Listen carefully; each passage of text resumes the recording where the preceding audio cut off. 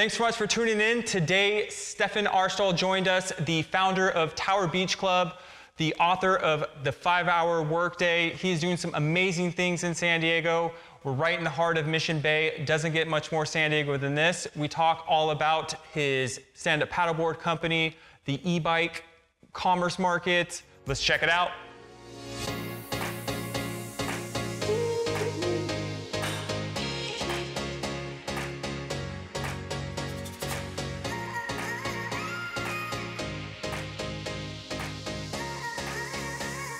Thanks so much for tuning into Waz Up San Diego. Today I'm joined by Stephan Aarstol, the founder of Tower, as seen on Shark Tank, was backed by Mark Cuban. That was back in 2004? 2012. 2012. Wow, yep. Time flies. Spent some time. And he's doing some very exciting things here in San Diego. So thank you so much for joining us today. Hey, thanks for having me on, Luke. Absolutely. So, you kind of got your start. We were deep diving a little bit. Went to UCSD. Graduated, worked for some company, USD, excuse me, yeah. USD, I always say UCSD. Worked kind of in the biz development for radiology, and then, what got you into Tower Paddleboards? Well, I started in the internet space straight out of grad school, and then I started a company called buypokerchips.com in 2003. So that's really where I learned the online space, and that it was like a booming industry. The poker chips went on, or poker was on TV. So that was sort of a boom and bust business, and then I had to find something else. Gotcha. So then in 2010, I pivoted and started Tower Paddleboards, which was direct-to-consumer paddleboards, half the price of retail paddleboards, and that really took off, and that's where we are today. Awesome. And then obviously on Shark Tank too as well, we're backed by Mark Cuban, and how did that kind of help the business explode and grow? Yeah, so I'm known as the worst pitch in the history of Shark Tank. That still landed a deal because I went on there and just forgot my lines and froze, and they called me a nerd and a leprechaun, and it was pretty bad. But I came back and ended up getting a deal from Mark Cuban, and he was a guest shark on that season. So this was one of the first seasons he was on, and so we were one of his early deals. And since then, it was kind of a rough start, but since then we've gone on to become his best investment in the history of the show. Wow. And we're one of the top 5 or top 10 investments in the show, altogether. Wow. Awesome. So it's we've done about 36 million in sales over about 9 years period. We bootstrapped it largely. He only put in 150,000. We didn't advertise for the first 4 years, so we really just sort of rolled up our sleeves and build a paddleboard business. And I know that's one thing you said too, is keeping your burn rate as low as possible. How did you kind of keep that lean machine going, and what were some of the tactics you employed? Well, that's something that I sort of learned from Cuban. This is one of the biggest lessons, because early on we were just growing so fast. We were constantly out of inventory, and and I'm just like, Mark, give me $1 million line of credit. We'll just blow this thing up, right away. And he was always like, quit worrying about the upside. He's like, worry about your downside. Worry about going to zero. Love it. And I was like, well, I have nothing to lose, so I don't care about my downside. But I've learned in a lot of areas of the business that is the correct approach. And now the paddleboard industry has declined a little bit in the last couple of years, and we've had a retraction. And unless you're very conservative, those things can sort of catch you by surprise. Even us, it's caught us by surprise a little bit. But I experienced the same thing in the poker chip industry. And so about 2 years ago, when I realized, okay, this thing is sort of flattened out, it's starting to decline, there's more competition, there's more price pressure, we diversified. And we went into, what we're in here today is actually a cost-cutting measure, the Tower Beach Club. This is an event venue, so we basically rent it by the month and then rent it out for weddings and corporate events by the day. And it's profitable just as is. And then we do pop-up retail in here when there's not an event going on. So instead of paying rent, we collect rent. And so that keeps our costs less than zero, right? Yes. For our retail space, which is actually, so and our offices are in the back here tucked away. So that's free for us. And that is a huge advantage as you get into an industry that starts to shake up like the paddleboard industry is doing right now. So that's a protection measure. And that is something, I basically learned from Cuban. How do you get your burn rate low? How do you get your burn rate negative? And, diversifying into other businesses. And then part of the diversification, we also went into electric bikes. That's a huge growth market. And we've done another site called nomiddleman.com, which is sort of an aggregation of all the greatest direct-to-consumer brands in the world. One place consumers can go online and shop for all of the Warby Parkers, Harry's Razors, all the coolest brands out there in one spot. Wow. And so we just covered so many things right now. So Tower Beach Club, this is an amazing venue right on the water where people can come in here, rent it by the day, as you said, the month. You got San Diego Bay right there. You don't have to go to a hotel where you're paying $50 to $100 a plate and $12 drinks. Like, this is spectacular. Yeah, I mean, that's really what we wanted to do here. Is we have it's a rare sort of waterfront venue, 270-degree view. The view is just crazy here. It is. And we just rent out the room. So you can bring in your own booze, you can bring in your own food. So you can do a very cost-effective event here. Yep. And it works, great for us too, because our products are kind of like our surfboards and skateboards, and bikes are sort of like artwork throughout the space. So you get this sort of beach vibe as well. Exactly, because it's the lifestyle. San Diego type event venue. I love it. But it's brand introductions for us. So we did a party here last summer, and we just opened. Like this summer, we've got 5 or 6 bookings. The calendar is wide open for people looking to book.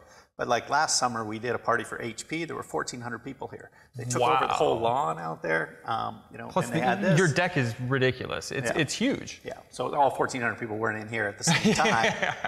But you can do a big event with the water and with the the neighboring park. So it's a really cool corporate space that's very very much a San Diego vibe. Absolutely. Love it. And then let's dive into the e-bikes too as well. We were kind of talking a little bit before the show about just the market, where it's headed. You have that infrastructure from what you did with the paddleboards to, just replace the product with an e-bike. Where do you see it going? And tell me a little bit about that. Yeah, so when we started the paddleboard company in 2010, the paddleboard market was growing at like 100% a year. I mean, just breakneck pace. There were 80 paddleboard companies in there. And when I went onto Shark Tank, one of the reasons it was a flop is because I went in there and I said, I'm going to start a paddleboard company. We got 80 competitors. And they said, well, do you have any IP? What do you have? I have nothing. We have a brand. We're good at getting basically leads for free on the internet. And so we basically created one of the top brands in the paddleboard market. We're a top 5 brand today in a very crowded market. If we look at today, the e-bike market is absolutely exploding. In 2018, in the US, there were 300,000 e-bikes sold. By 2030, that's supposed to be 7 million a year. So that's 20x. It's 20x growth in a period of 10 years. Wow. And in the worldwide market, it's much bigger in Europe and in Asia, where they see bikes as sort of transportation. The transition to e-bikes was a very natural one for them. But in the US, bikes are not considered transportation. But once you have an electric bike that has an 80-mile range, all of a sudden it starts to dawn on people. Like, you can buy this thing for $1,000, $2,000. You can get rid of your car for a beach town like this. Absolutely. This is like great transportation. You don't have to worry about parking. You don't have to worry about traffic. It's like faster to get places on an e-bike, and you got the wind in your hair. So this is sort of the realization that the US is coming to right now, and that's why you're seeing this breakneck growth. I mean, the worldwide industry is growing at a breakneck pace for e-bikes. But in the US market, it's basically hyper growth.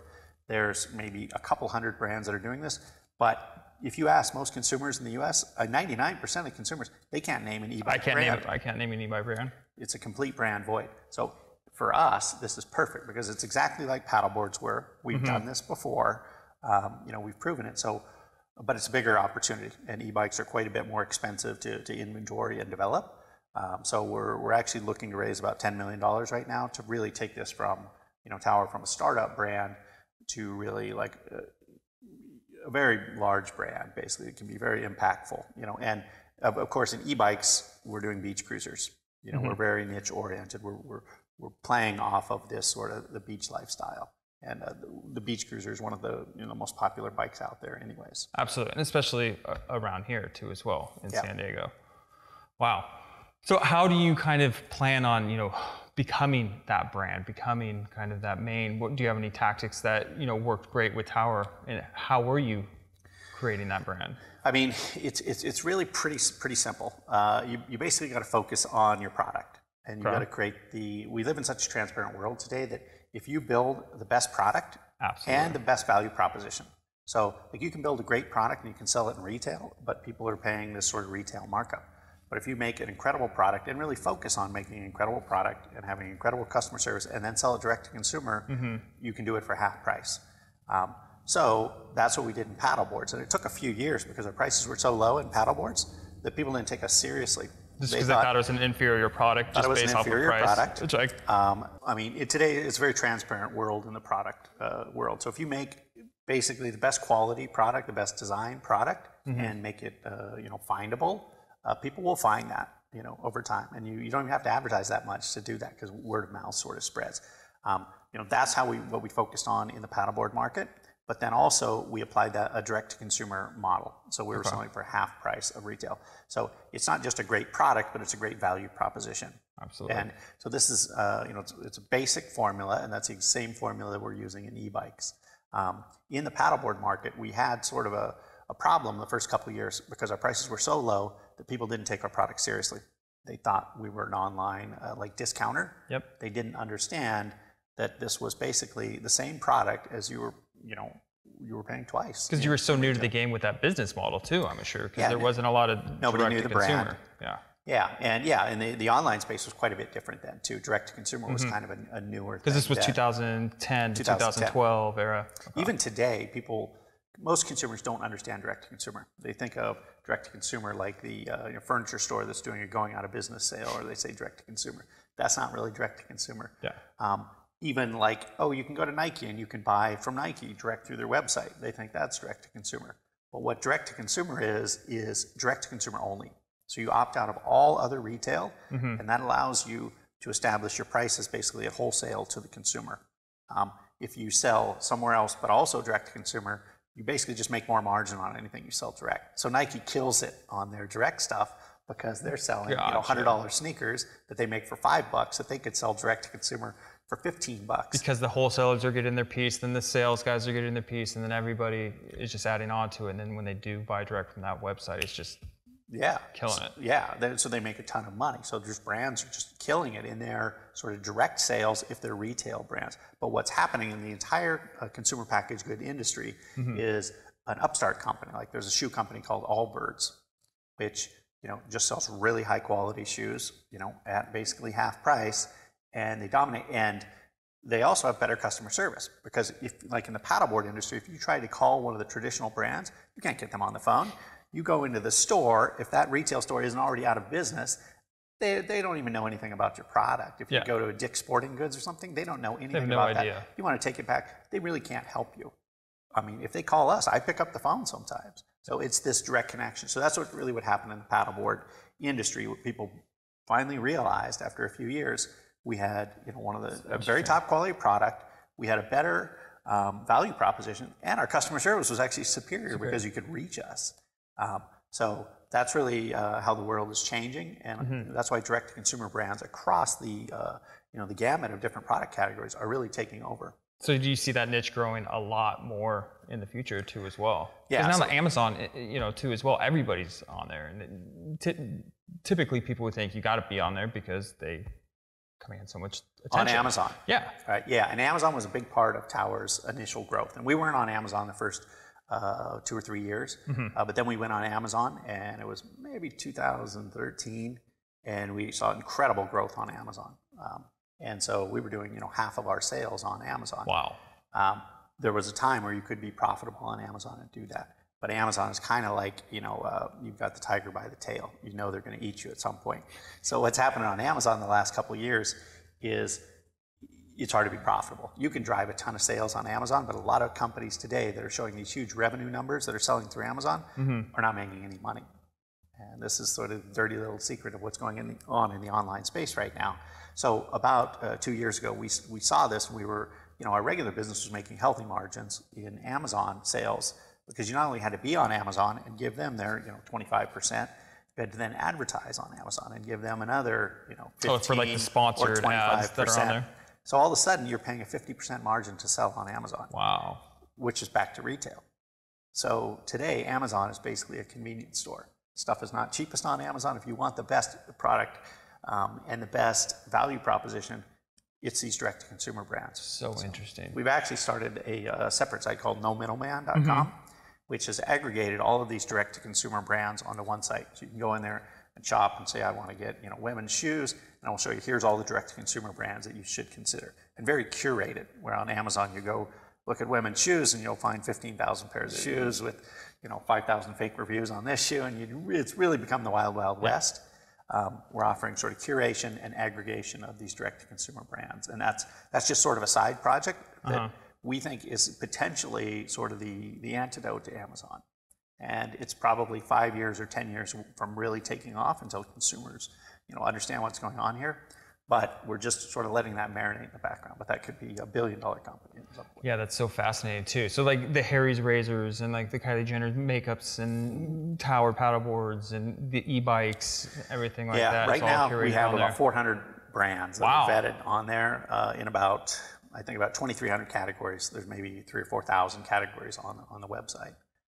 But yeah, and there's new ones growing every day. And the top 25 direct-to-consumer brands have raised over $2.5 billion. $2.5 billion. So there's the VC money that's throwing a ton into this because they really are disrupting, you know, consumer packaged goods in a big way.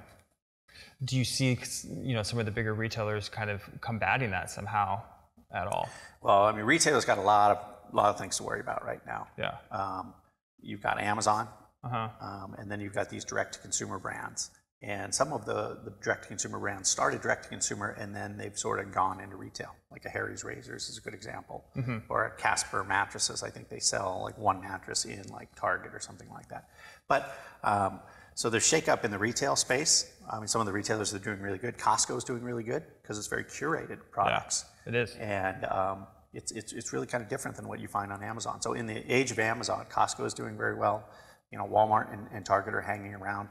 I mean, the rest of, you know, retail is really dying off, and then you have these sort of 1,000 points of light of these direct-to-consumer companies that are really taking, you know, big chunks, and that's kind of why we're raising money for the e-bike company, because you've got an e-bike market, a huge growing market with a brand void. I mean, there's going to be big winners there. Yeah, absolutely. If you can establish yourself as one of the top 3 brands in there, that's massive. And it's a transportation category. This is not like paddleboards were a little bit of a trend. Poker chips were certainly a trend. Paddleboards were a little bit of a trend that grew fast and then sort of, you know, tailored off as people are on to what's the next activity they're going to do. Transportation doesn't disappear. Once transportation takes over, you know, that's a sustainable category. And the trend right now too is people want to live closer to work. They want that more urban walkability lifestyle. And if you're able to, hey, it's not walkable, but it's an easy e-bike ride to where I don't have to get all hot and sweaty to go into the office and then go take a shower before starting work. That's massive. Yeah, I mean, transportation is changing. You've got Uber coming in. You've got these little scooter shares everywhere. You've got the bike shares. You've got personal electrical vehicles, like, you know, electric bikes. It's really going to make, I think, cities like a lot more livable. I mean, if half the cars disappear, and then you've got the whole eco element of it. You know, a lot of cars going to electric. For me, I mean, this is all exciting. In San Diego, I think we're ideally positioned for this. We've got one of the biggest bike markets in the country. Over 1.1 million San Diegans regularly ride a bike out of the, you know, the larger San Diego area, about a little over 3 million people. So that's a third. What's that? That's a third. That's a third. Yeah, because we're very active. I mean, the weather is incredible year round here. It's not like we're in Minnesota where there's snow on the ground half the time. So you can ride a bike year round. And because of that, we have this whole network of bike trails in San Diego. Like there's a 24-mile circuit around San Diego Bay. There around Mission Bay here. There's like a 14-mile, you know, dedicated bike lanes, and there's just a few places where you have to jump off into some kind of a street, like with a bike lane. You've got 3 miles of the boardwalk out here. So there's this network of sort of thoroughfares for personal electric vehicles that if we just connect in San Diego, we can have one of the most livable cities in the country. And one of the problems is that these scooter shares have kind of scared people. I mean, they dropped them and they were everywhere, like overnight. I remember watching the documentary where they would just come into a city and drop them off and let's see what happens. And crazy. People picked them up within a week or 2 weeks. And I think it's changed, and people got scared of that change. And they're talking about outlawing these scooters and electric bikes now on the boardwalk. And I think that's like a very short-sighted, way. But that's kind of how cities react sometimes. Yeah. So there will be this sort of process. It's just the fear of how do we control it. It seems like a solution, but long term it's not, especially for growing that trend towards e-bikes, e-transportation, et cetera. Yeah, I think you got to develop more pathways. And we just happen to be so fortunate because we have all these like boardwalk lined waterways in San Diego that we already have the infrastructure for electric vehicles and electric bikes. We connect a few of those. We have the most livable city, and half the cars will disappear in San Diego. Absolutely. I think a lot of these millennials are not even buying cars. There's so many places you don't need one, and if you have to go visit, a friend who lives in a different part of the county, hop on an Uber, or a lot of people have cars too as well. Plus, like the new MTS that's coming through, that's going, all the way, through Bay Park and up, etc. It's becoming a lot more friendly. In regards to that. So tell me, what are some of your favorite spots kind of in San Diego? What made you kind of land here, stay here, choose PB, Mission Beach as, the hub? Yeah, I mean, at my age, I get a lot of crap for living in PB, but I moved from Seattle, so it's very rainy up there. And I lived in Hawaii for a while, so I got addicted to the nice weather. And then I came through, and I basically traveled the country looking for the coolest place in America to live. And it was a road trip from Seattle down the coast all the way to Key West.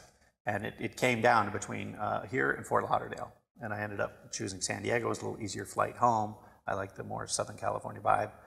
But if I'm living here, I have to live at the beach. So I just think it's crazy. Like I can go get a big house way inland, but I would prefer a shack at the beach. That's my mentality. So I really love the PB community. And I mean, it's very young, so there's a lot of activity. I have no problem. Friends want to come visit all the time, and then they're like, "Well, why do you live in an apartment on the beach?" And I'm like, "Well, you guys come here visit all the time." Yeah, it's so central. Makes here you feel like you're well. on vacation all the time. Absolutely. Because I have friends spread out all over. Some friends are in Cardiff, and some are farther south, and some are inland, and like this is just kind of that meeting kind of spot where it's so close. Yeah. So I love it, and I mean, this is why I created a beach lifestyle business, because this is the kind of lifestyle I enjoy, and that allows us to create a very authentic Tower brand here of everything. And with the e-bikes, we're doing beach cruisers. We're a very niche part of the e-bike, and we think we can dominate that and then maybe grow from there. Absolutely. Well, I love it. So thank you so much for taking the time to sit down and chat with me. If anybody wants to connect with you, how should they follow you on social media, online? Well, our social media, most social media is at Tower Beach Club. Okay. That's sort of our main brand, and that encompasses Tower electric bikes, Tower Paddleboards, Tower Beach Club event space. Okay. And then you can go to those websites, just towerelectricbikes.com, towerpaddleboards.com. We're very easy to find. If you search paddleboards, you're gonna find us. Perfect. So, and all of our email stuff is on there, so we're very reachable. Love it. Well, thanks again. Thank you so much for tuning in to Waz Up San Diego, and I will see you next week. Such an amazing episode with Stephan Aarstol. So grateful to have him on the show. If you have any questions, please feel free to reach out anytime, and see you next time.